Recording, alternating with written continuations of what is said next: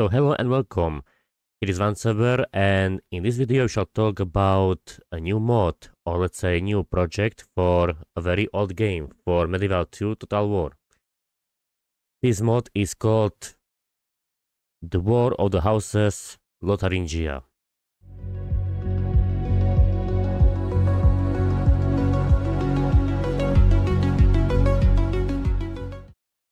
So this mod is basically a project for Medieval 2, as I mentioned before, that aims to change the player's view of the game compared to what has been done in other mods so far. The mod creator, as he wrote on official ModDB page, said he was happy to announce that this mod was no longer a project and has become a reality. So with the help of the other creators who took care of the modding part, they were able to release this mod back in 2021.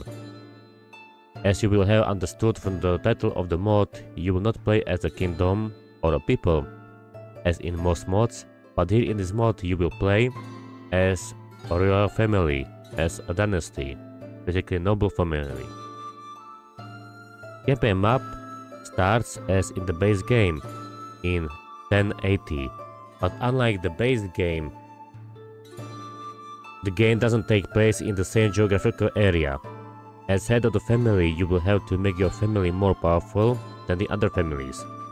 By building alliances and expanding your holdings, your family will have to compete with other houses to become the most powerful.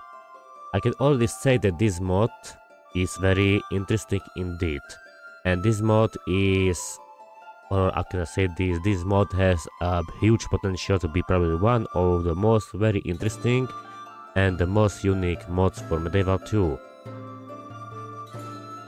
And this mod is basically unique compared to other mods, because as we all know, there are a lot of very interesting mods for this old game for Medieval 2, like, I don't know, Stainless Steel, or, you know, EB2, or, I don't know, Divide and Conquer, Era's Total Conquest, Steel and Steam, Debelo Mundi, and many others. Or, I don't know, Call of Warhammer, and etc. All those mods are pretty unique, okay?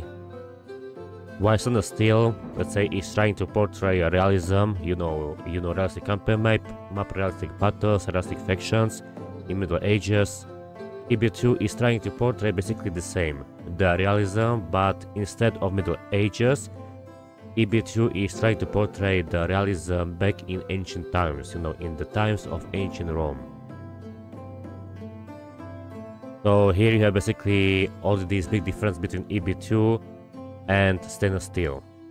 And then you got, of course, Divide and Conquer, which is even more unique because this mod portrays, as you know, Middle-earth, Lord of the Rings, Tolkien's world. This only makes Divide and Conquer even more unique than, let's say, Stainless Steel or EB2. But all of those mods have, despite, you know, taking place in different time periods or taking place in different worlds, they got one thing in common. In all those mods, you play as a nation, as a country. Basically, the factions are countries. On the contrary, in this mod, War of the Houses Lotharingia, the factions are not countries or states, but in this mod, the factions are, you know, noble families, dynasties. Okay, the first part of this video was about the short preview of this mod. Now the second part of this video will be about a tutorial on how to install this mod. This tutorial is pretty easy, so this section will be pretty short. So here we are on the official ModDB page of this mod, The War of the Houses Lotharingia. And here in this second part of the video, I will show you how to install it. The installation is pretty easy. We will go to the files. The link, by the way, will be down below in the description.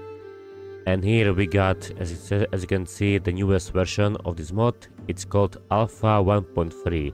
Yes, this mod is still in alpha. Basically, it is still far from finished. But the community, which are creating this mod, they are doing a fantastic job. And yes, the creator of this mod is Andrew1830. This guy, he deserves the praise. Okay?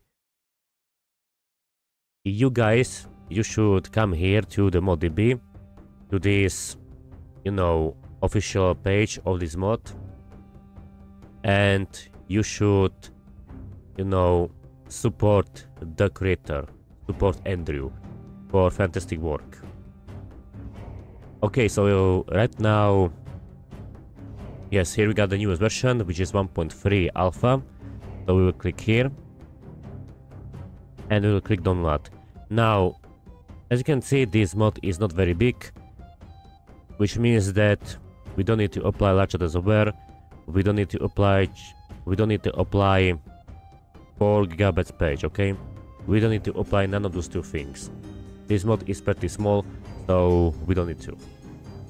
So what we'll do, we will just click download and the mod will be downloaded. Alright guys, so as you can see here we got the mod in 7-zip, so we will open it with either WinRAR or 7-zip. I use 7-zip, so I will use 7-zip of course. And here we got the mod. So what we'll do, we will go to our Medieval 2 folder, we will go to the mods folder, and here as you can see I already got this mod here, Laguerre de Masons, which means that you will just drop this file inside your mods folder of your Medieval 2 Total War, and you are done with this. And as I mentioned before, you don't need to apply large data software or 4 gigabytes page because this mod is not as big as some other mods, so you don't need to. Alright, so we'll go to our mod, and what we'll do, we'll just double click on this batch file, and the mod should run. Alright, and here we are guys, so as you can see the mod was installed. And yes, I disabled music because possible copyright, because this mod uses different music. So I don't know if this music is copyrighted or not, that's why I disable it. Alright, so we will go to the single player and to the grand campaign, and as you can see, the campaign map looks already different compared to, let's say, vanilla Medieval 2. And here you got different factions which are all noble families. As you can see here we got House of Barefoot, you got House of Namur, you got, I don't know, House of Ilung, House of Hechenbach, Montgomery, Leuven, Wessex, Flanders, Italian House, for example, which is the Emperor of the Holy Roman Empire. Here you got Capetian House, which is, Kingdom of France. House of Normandy, which is, of course, England. Here you got House of Boulogne, or I don't know, House of Hohenstaufen. Basically, yeah, you got very House of Holland, for example. Basically, you got very interesting factions. You don't have nations or states, you got houses, which means royal families. So this is already more unique than basically most Medieval 2 mods, because majority of Medieval 2 mods, as you know, when it comes to the factions, they are countries, yeah, countries, nations, not noble houses. So this is already more unique compared to all those mods, which I mentioned before. So, you know what, let's try House of Holland, for example.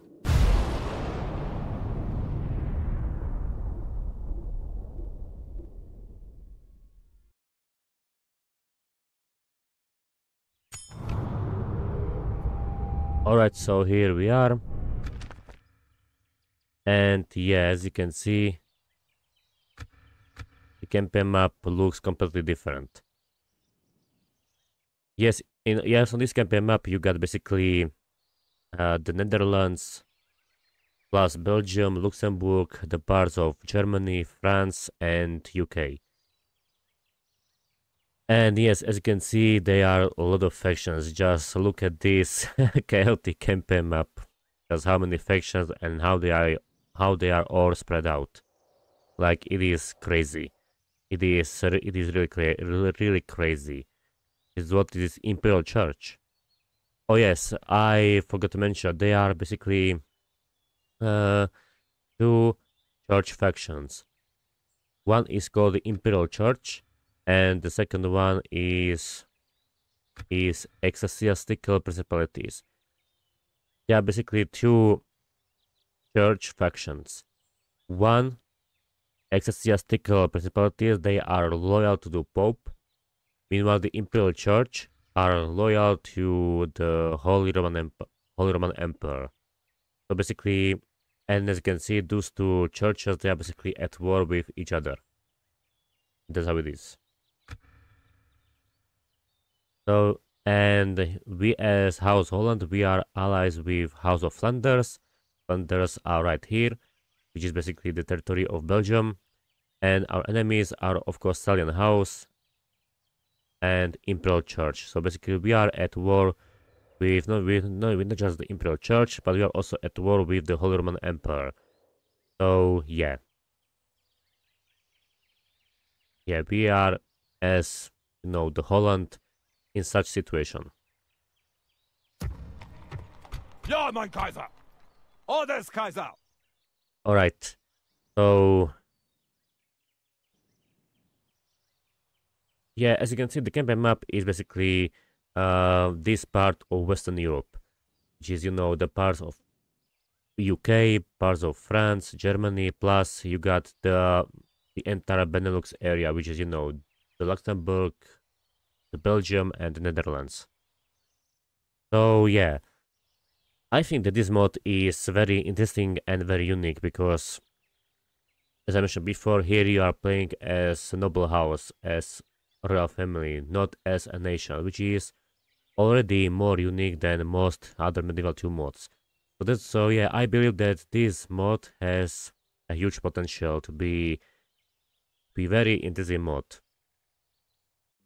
Also, I would like to mention that here on the official ModDB page of this mod, there are also more information, not just about the factions, which are all noble families, plus two church factions, but here, as you can see, the mod creators, they also put more information about the future content, about the content which is still in the progress, or some ideas that could happen if everything goes ahead for the main campaign, which means that here we got some ideas which might happen in the future, we don't know.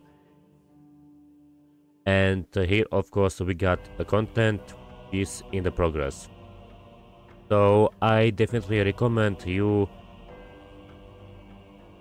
to visit this website, to visit the official website of this mod and read all of this, so that you can discover more information about this mod, about the future content, and about, let's say, some I don't know, future ideas which might come.